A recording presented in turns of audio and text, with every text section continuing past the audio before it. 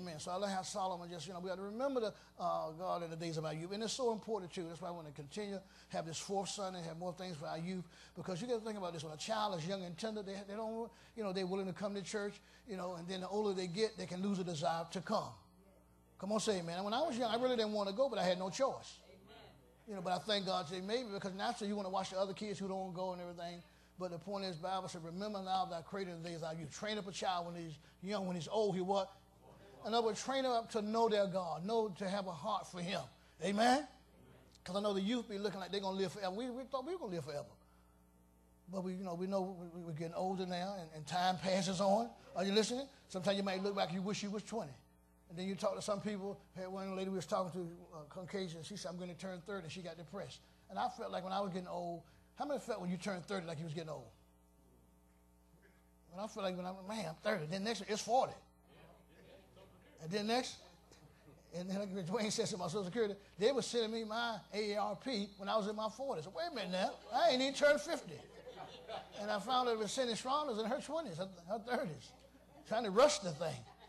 Now I'm saying, give it to me. Give me the discounts, okay. But back then, I don't want no discount. Now, give it up. Give it up. All right, now, I'm going to read it. Look on the screen, Amplified, 12 and 13 verse.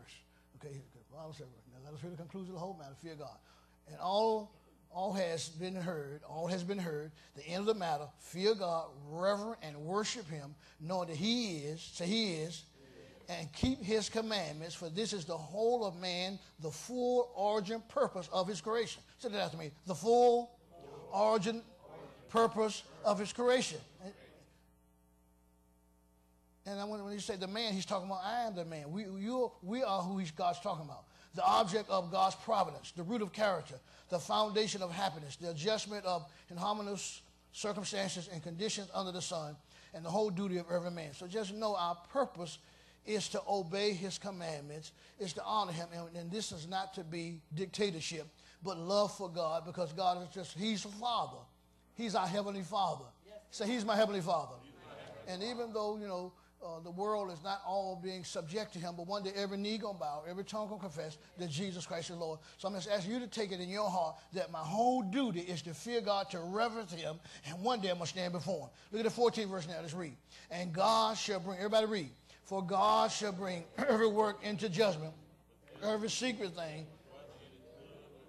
I'm just building a foundation here, taking responsibility of your eternal soul, because your soul, this flesh you had to be dressed up. Most of the time, people, if you're not focusing on the spirit, you're catered into the flesh, because you're focused how good I look, what I got to do, where I got to go, and everything. But God has control of that spirit, and he promised us a long life if we love him.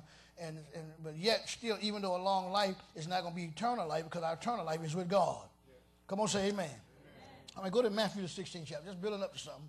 Taking possibility. And thank God for you. You fear God, you reverence God, and you have a respect for him. And you're here to know that it's not just a tradition to come to church and to read my Bible, but I need it for my soul. I need it for my relationship with God. All right, Matthew, the 16th chapter. Because some people live like they ain't got a God to face.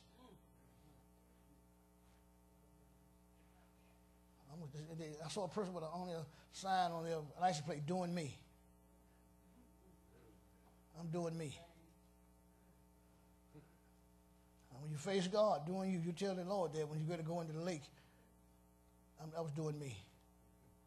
Matthew the 16th chapter, 24th verse. Ain't nobody going to be standing there, have no smart mouth, because all are believers when you stand before God. There's no doubters after this life. Everybody believes. Everybody want to worship. Everybody want to see him face to face. Everybody want to bow.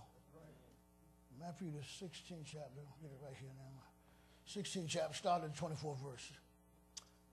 And again, thank God for your faithfulness. Thank God for you to hear your blessing to the church and blessing to my heart, First Lady's heart, and everything. So I just want to say thank God for you. And I just want to focus on those who are faithful going forward. Matthew 16, chapter 24, let's read. Then Jesus said to the disciples, If any man will come after me, let him what? Let him deny himself and take up his cross and follow me. And that's so true. Even though God gives us the freedom, God gives me the freedom. But he still says, deny yourself. That means deny what flesh wants to do and follow me. Okay. For whosoever, read the 25th verse.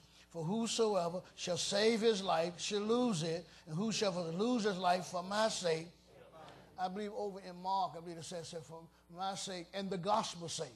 And the gospel is a grace message. The gospel, we are saved to get the message out that God loves humanity, that he loves people.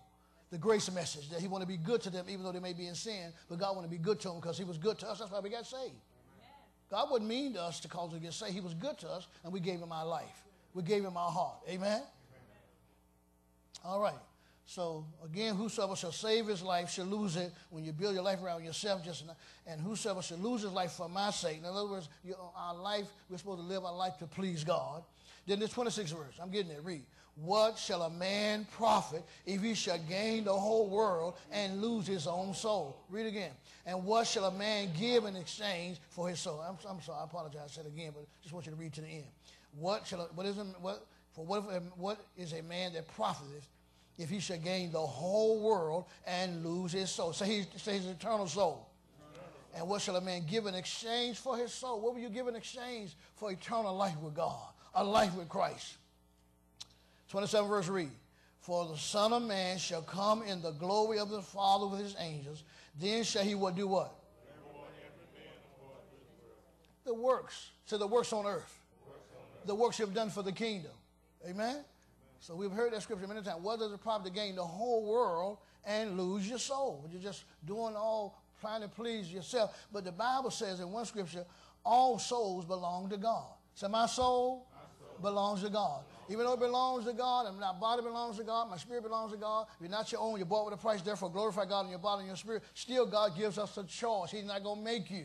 He's the owner of your soul. But we know, but still in the midst of it, that at the end of this life, it's going back to God. He'd already said, body going to the dust, spirit coming back to me. Come on, say amen. Don't go to sleep on me. Say body going back to the dust, returning back to the dust, spirit returning to God. The eternal state, that hidden that's in you, that soul, that spirit that's going to live forever is going to return back to God. And that's the reality of life as a believer, that we understand the truth that God is a spirit and he connects with the eternal spirit. Man connects with the flesh. How can the flesh look? And how can the flesh do this? And how much money they can make? As I told you years ago, I heard a man sell on television. He owned an island. And somebody was interviewing him. He had all the women he wanted, all the money, all the cars, all whatever. And they says, sir, what else would you like in life? He said, to live forever. 2 weeks later, he died. It sounded like the rich man who built those bigger barns. And the Lord says, this night thy soul is required of thee. So, just the point is just God owns everything. And I look at the scriptures that we're here for his pleasure. We're here to honor him. And he wants you happy. Because he wants you happy. But he knows he's your life, your breath, your health. We are the clay, he's the potter. Are you listening? And so God just wants reverence, and he just want to enjoy life with us. You go on a trip, God just want to enjoy with you. That we have the God kind of life working in us. Amen? And even though I'm teaching this word, I know many of you here today, you reverence God, you respect God, you feel God, you know he's your life, you know he's your breath, you acknowledge him when you wake up in the morning. Are you listening?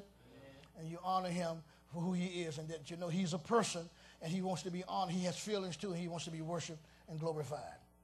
All right.